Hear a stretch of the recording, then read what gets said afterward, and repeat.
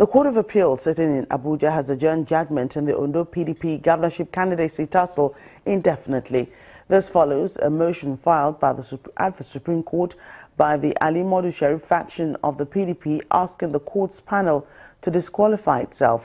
A factional chairman of the party in Ondo State, B. Boroye, had filed the motion accusing the three justices of betraying their oath of office. The panel's chairman, Justice Ibrahim Sulawa, described the motion as politically motivated and diabolical. Lawyers to the contending factions differed in their reactions.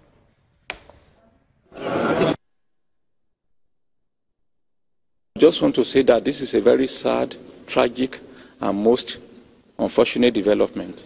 The reality is that everything is now crystal clear that the respondents who had all along done everything to ensure that the speedy and expeditious hearing and determination of the appeals were truncated have succeeded. So the tragedy here is that the judiciary of this country is on trial. And it is the justice of this situation, it is the justice of the cases that has been the very worst for it.